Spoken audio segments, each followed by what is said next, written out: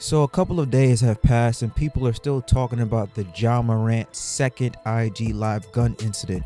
Now JJ Redick this morning went on First Take and had his thoughts about it, and he said some pretty interesting points.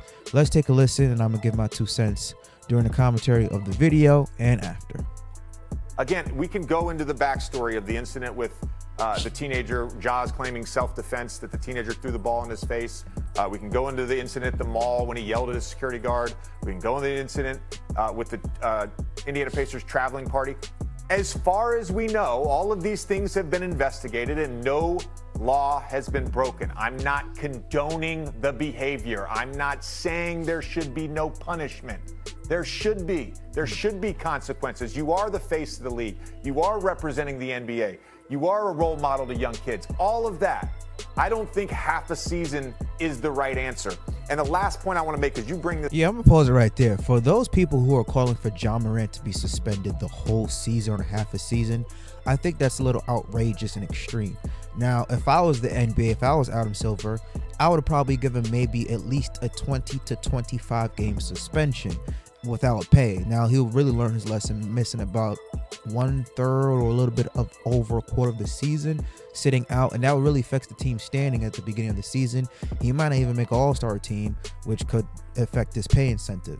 So for those people who say, oh, he needs to be gone the whole season, blah blah, that's a little extreme. I wouldn't go that far, but he does need to have some type of ramifications. Say, hey, we can't have the situation happen again. So the guns on social media, we talk about consequences. Look, in our country right now, gun culture is pervasive. It's pervasive. True. We've got mass shooting after mass shooting, and nobody's doing a damn thing about it. So I get why we're so sensitive to this right now. But there's no consequence for Greg Abbott telling his constituents that they should go buy more guns, and then we have mass shooting after mass shooting in Texas. There's no consequence for an elected Tennessee official to send out a Christmas card holding AR-15s with his young family, and then there's a shooting in his very district. There's no consequences to that. So why are we trying to lay down the hammer on a 23-year-old who didn't break a law? Explain that to me. I see the point JJ Redick made, and I understand 100% exactly where he's coming from. In terms of the law, the Second Amendment, Memphis is an open carry state. He did not go and shoot anybody. He did not go and kill anybody. All he did was have a gun, which looked like it was in his property or his car, whatever, which you're allowed to do. Nobody was hurt under the federal and law.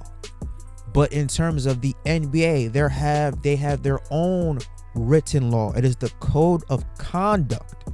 And the NBA, as a superstar in this league, the NBA does not want its players, its superstars, doing that, because it is a bad image on the product and it's a bad image on the organization, especially an organization that is paying you on average $30 to $40 million a year, with the opportunity to make 3 times more than that of getting endorsement deals and sponsorships and things like that. So it's just a code of conduct violation. And watching Adam Silver's press conference with Malika Andrews yesterday during the draft lottery, he looked hurt. He sounded hurt. He was like, I was shocked. And they gave Morant a little slap on the wrist, like, hey, listen, you're the face of the league. You're going to be the next big thing. We got a lot invested in you. You're going to make a lot of money in this league. Just, don't do that again. And the fact that 2 months later it happened again felt like that was a slap in the face to Adam Silver, because he personally spoke with them face to face and talked about, yo, we can't have this happen because it's just a bad look on our overall product. It's a bad look on you. It's a bad look on the Memphis Grizzlies. It's a bad look on Nike. It's a bad look on Powerade. And I agree with what JJ Redick said.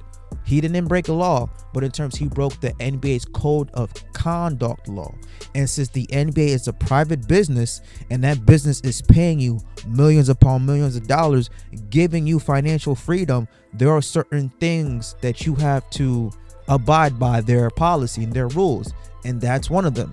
So he makes some good points, but under the NBA's umbrella, that cannot fly. We had the situation with Gilbert Arenas and Critton a couple years ago, like 2009. I think Gilbert Arenas got like a fucking 50-game suspension or something steep like that. But that happened in the locker room and people could have got hurt. But turns out the gun wasn't even loaded. That's a subject for a different day. But I get where JJ Redick is coming from. I understand it. He's not wrong. He has a good point. But NBA has its own rules. You have to abide by the rules. And for Ja to put himself in that situation again, and it's just like, again, you move a little bit too sloppy, Ja. Like, you got a lot at risk here and you don't want to fuck that up. So I don't want to see a black man fumble the bag, but he's fumbling his own bag. So like I said, when you get a job that's paying you that much money, there's going to be more rules and stipulations because they're investing a lot of money into you. And no corporations and no big companies and want to invest money into something or somebody and they end up losing all that money. That's the last thing millionaire and billionaire owners want to do. But let me know what you guys think about this video. Do you agree with JJ Redick? Do you agree with my thoughts about this? Leave your comments down below. Subscribe to the channel. Smash the like button. I'll catch you guys later. Peace.